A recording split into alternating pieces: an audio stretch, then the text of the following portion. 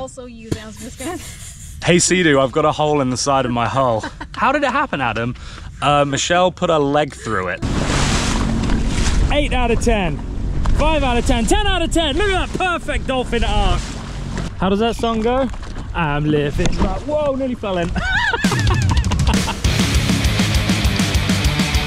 What's up guys, welcome back to another episode. This one is gonna be a banger. I am joined by Michelle Salt, two-time Paralympian and fellow BRP ambassador. Obviously you guys know that I am a SeaDoo brand ambassador. Well, Michelle here, she is a SkiDoo brand ambassador. So she rides snowmobiles. Tell everybody why you're here and what you're doing on this trip. I am traveling across North America, finding fully accessible adventure spots, but also doing some pretty amazing things like riding SeaDoo with Adam. So we are gonna head to Catalina today. You've never been before, right? No. But you've seen pictures. Yeah. So as you noticed, we are joined by a third appendage here.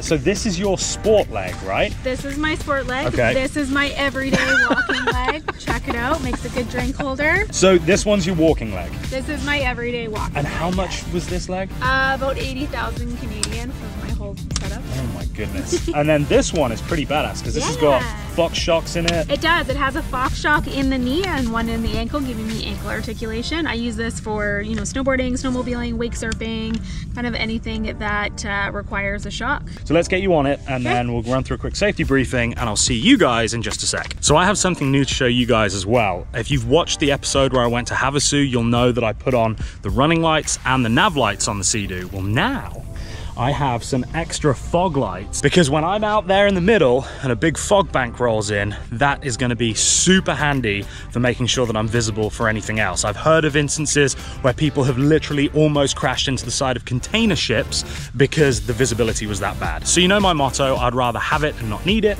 than need it and not have it. Also you, that was just good. Hey SeaDoo, I've got a hole in the side of my hull. How did it happen, Adam? Michelle put her leg through it. So if for any reason we get separated, you are gonna pull this out, you're gonna attach it to your arm, and then you're gonna throw this in the water. It's gonna activate, there's gonna be a strobe light, and help will come within probably 30 minutes. I have one that's mounted to my life jacket itself. You have the one that throws in the water. To start and stop the ski, you push this. Obviously, because this is a jet drive, if you don't have throttle, you don't have steering. So if you need to maneuver, always be on the throttle. Because if you're going towards something and you let off the gas and you turn the handlebars, it won't do anything. If you want to connect your phone, listen to music, we do have speakers, so you can jam out. Want to go see some dolphins? Yeah. Yeah? Ready? Yeah.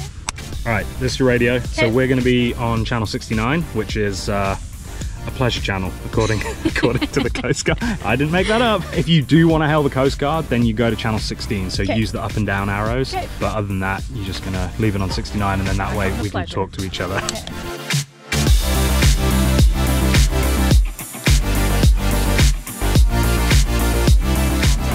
So this is going to be Michelle's first time riding a SeaDoo in a long time, and also the first time out on the open ocean on one.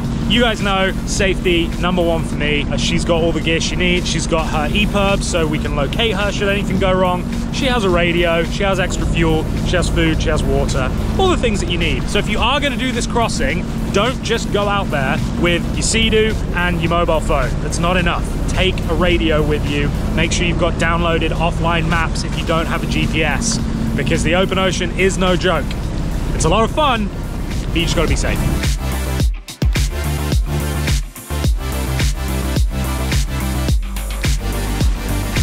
So there you go, that right there is a Mola Mola. He's huge. I don't know if you can quite make him out right here. You see the white side of him. So that right there, he's probably about 6 feet from the top of that wing to the bottom of that wing, or fin. So yeah, that's what they do. They come up to the top and they lay flat like that. Hi, bud.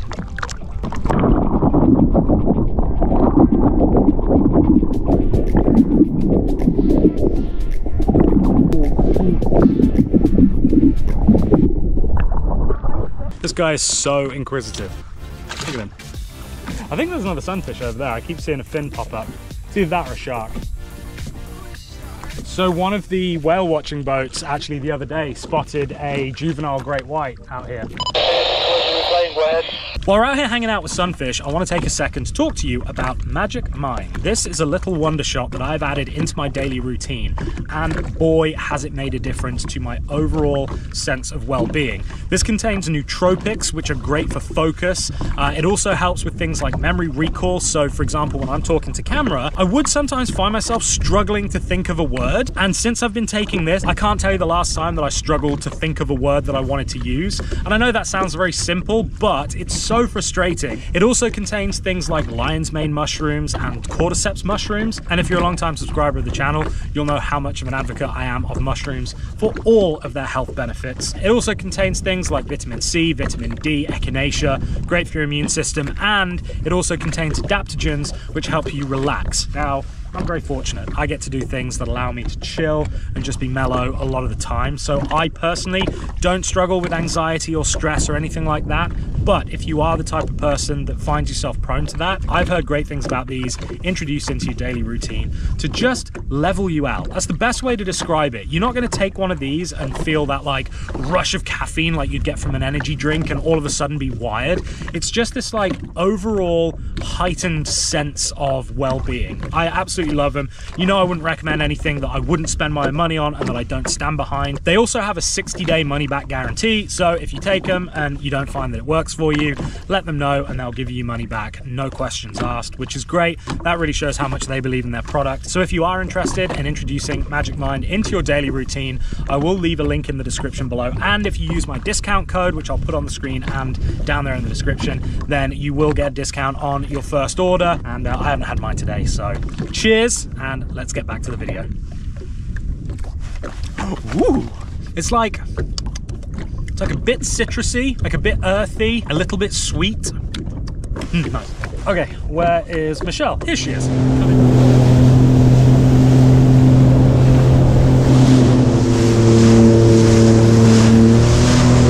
Right here.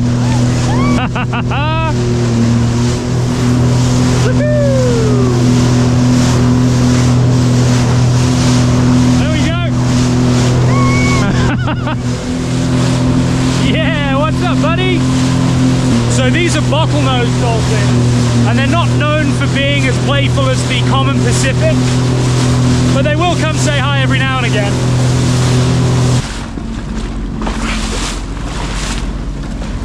Beautiful.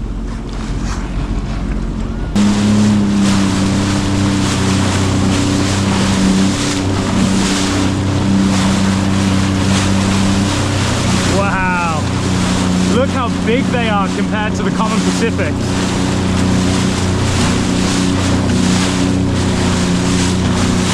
There's the mother and the calf. So these are my doll friends. This is a real treat because these are bottlenose dolphins. So have you ever seen the movie Flipper? Yeah. That's what these are. I was so scared to hit them. No, trust me, you won't hit them. They know exactly what they're doing. And right now they've got over 1,000 feet of water to go down into if they want to. One of the common misconceptions when you ride with dolphins like this is that you're forcing them to do it or it's dangerous or whatever. Now obviously, number one, SeaDoos don't have propellers underneath, so the hull is completely flat. So there's nothing for the dolphins to get hit by or caught in or anything like that. Secondly, right now they have 1,000 feet of water below us that they could be in, but they choose to be 3 feet off the front of the ski. So as long as you ride consistently in a straight line at a constant speed, taking it easy, you have no concern about hurting these, and you can 100% enjoy the experience.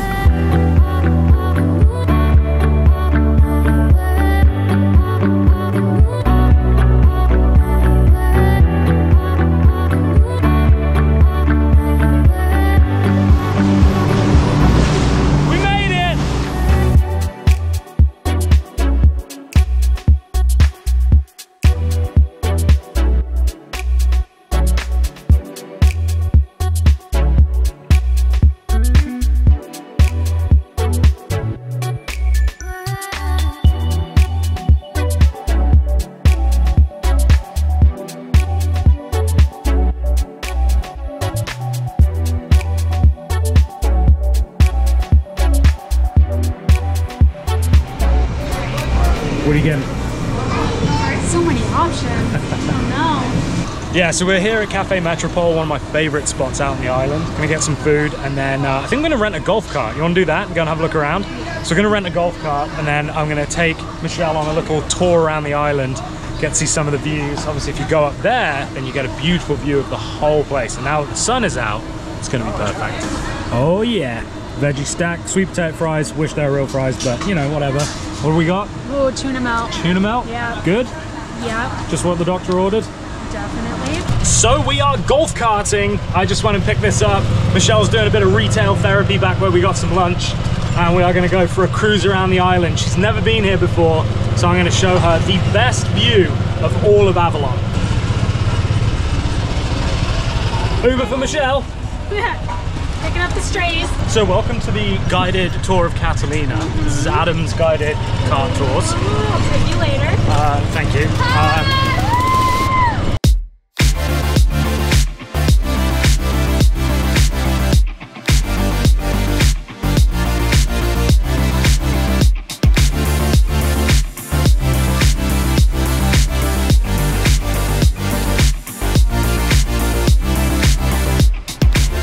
So all of this is the industrial side of Avalon. So you've got timber yard here, you've got desalination plant down there, power, there's actually a quarry even further around. So yeah, this is sort of the ugly part of the island, and they do a great job because they keep it tucked around the corner, so you really don't see it as you approach Avalon, or obviously when you're in Avalon at all. And it takes driving out here into the countryside to actually see this part of the island. But we're headed that way for an even better view.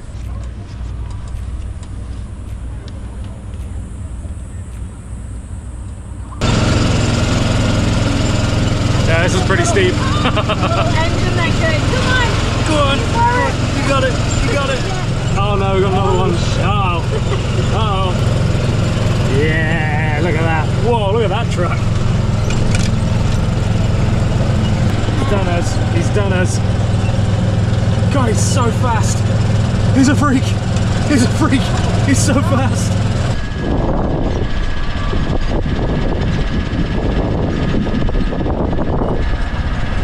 There you go, and that ends the tour. Tips are welcome. Okay. Tips are greatly appreciated for all of our hard work. There you go. Swear. Thank you. You try not to, right? A nice one. Oh, so you just have to shake that. You can swear if you want. Great, thank you. That's the winner. Can I get that on one of the small cones, please?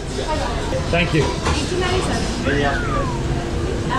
Oh my goodness. Thank you so much. Thank you. Oh fuck me, I nearly lost it. Oh my god, that was so close. My heart literally dropped. I would have been so sad. What's the rating on the ice cream? You know what? It's pretty close to a 10. Really? I know. I give it an 8. Well, that's not close to a 10. Yes, it is. It's 20% away from a 10. Close to a 10 is like a 9.5. I don't know. Saying 8 is close to 10 is like saying, I don't know, something else that isn't the same.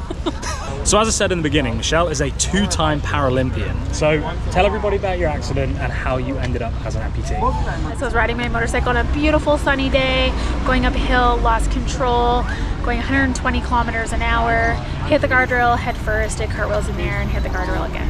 Upon impact, I broke almost every bone in both my legs, many of which were compound. Broke my pelvis, my hips, L4, L5 vertebrae, right clavicle, punctured a lung, bruised my spleen, and when I broke my right femur in 2 places, it actually severed my femoral artery, so I was bleeding out. I got very lucky. Bled out for 23 minutes, which is very unheard of. They weren't able to tourniquet because of the way the bones were broken. But yeah, pushed the doors, 23 minutes, was on life support for 7 days, needed 28 units of blood, which is 3 times what my body holds.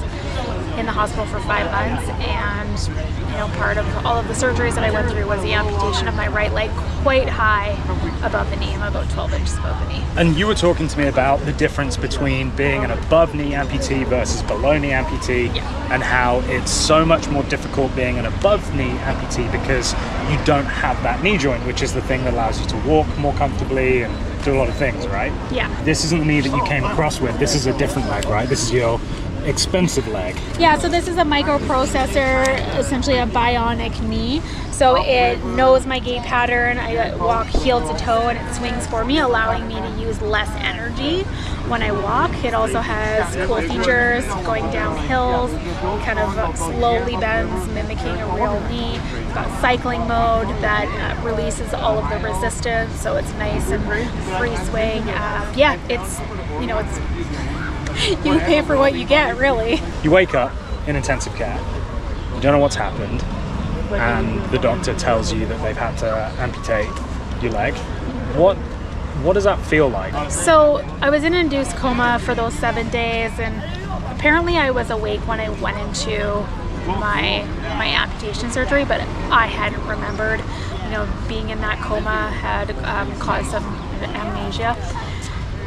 But yeah, I, you know, found out the day after I came off life support, or maybe it was the day of, and the doctor comes in and he's telling me about how his neighbor's, you know, missing 2 legs, and he drives and he goes to university. I'm like, cool story, bro.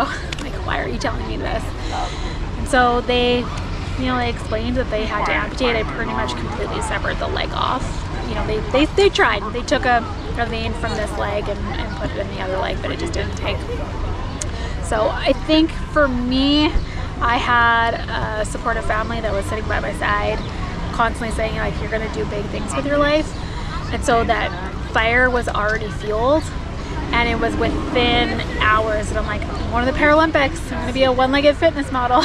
If you had a message then for somebody out there who is perhaps struggling with motivation, not necessarily because they've had a life-changing injury, but just in general, like, what gets you out of bed in the morning? What makes you want to achieve your goals, and what do you think people should do to have that same fire in their belly? Yeah, I think for me, there's definitely a couple things that keep me going. You know, I almost died. I should have bled to death and I didn't. So it's just a leg at the end of the day, right? I'm still breathing, and like, look where we are. You know, this is the life that I have chose to live because of that. You know, even when times are tough, I tell myself this isn't forever.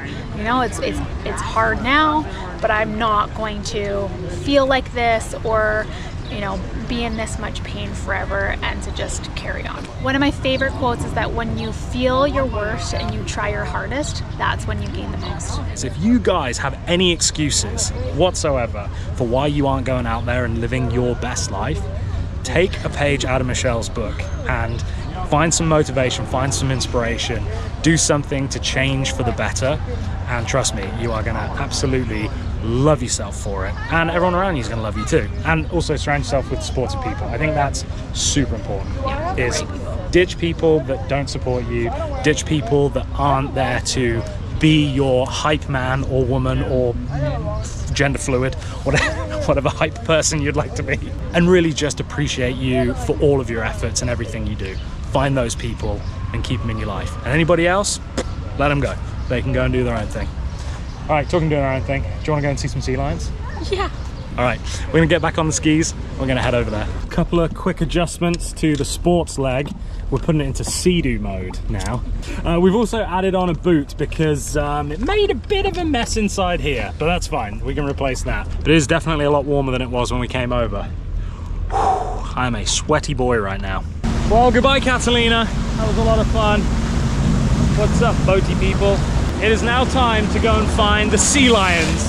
There's a beach around the corner that I've only been to once before, but it's where all of the sea lions go and hang out. And the water, if you can believe it, is even more gorgeous than this.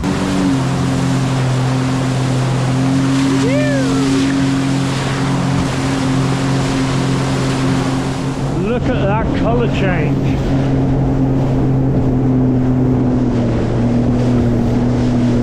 Look at that.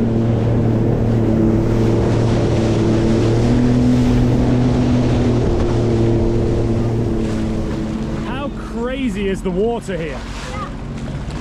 It just turns to this amazing turquoise.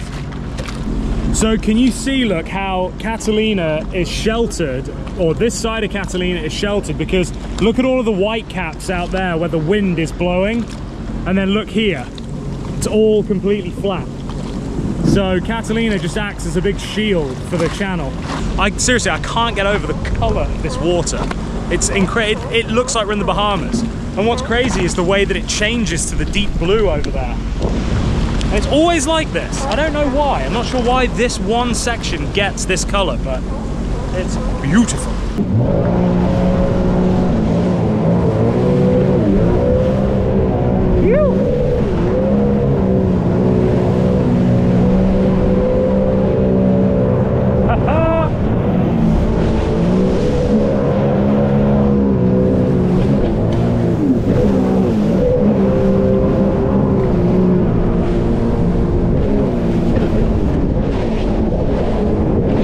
Catalina. Bye bye. See you next time. I love you. She's already going the wrong way.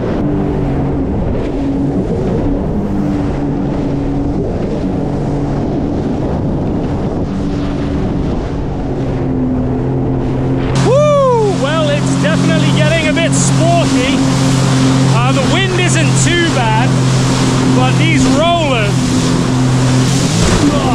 see? They're the type of waves where you don't really get a break. You're up the back of one, and then bang, you're into the back of the next.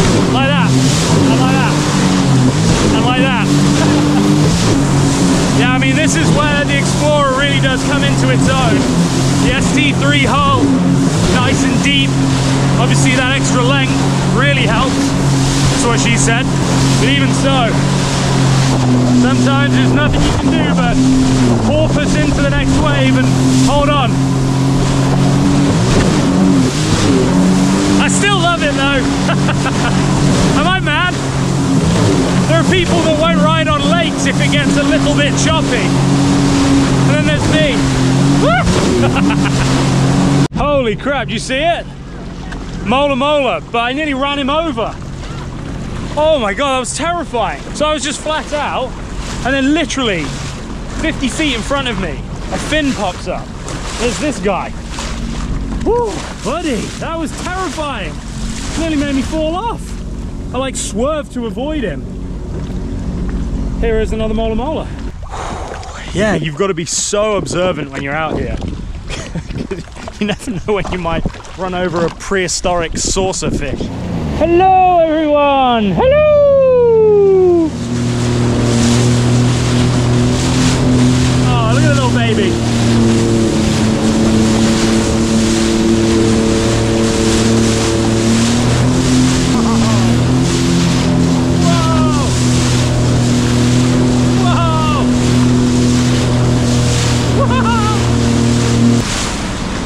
This guy is sent. Look at him.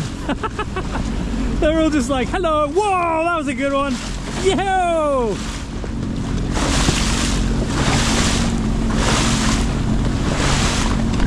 8 out of 10. 5 out of 10. 10 out of 10. Look at that perfect dolphin arc. Hello, everyone.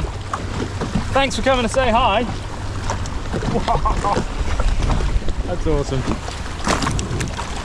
Yeah, it's stuff like this that makes the 10 miles in the middle that sucked totally worth it. On the way over to this pod of dolphins, I almost ran over another Mola Mola that was like just off to the side. So they are everywhere right now in the water. So if you're one of the boaters out here or you ride SeaDoos, PWCs out here, just be careful because they are everywhere. How does that song go? I'm living like, whoa, nearly fell in. That's what you get for being cocky. I was like lay back like, oh, this is great. And then a wave hit the side of me. I nearly rolled in. What a div. All right, we have got ourselves a whale.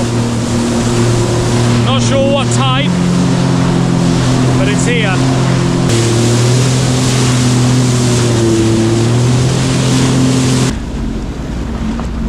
There you go.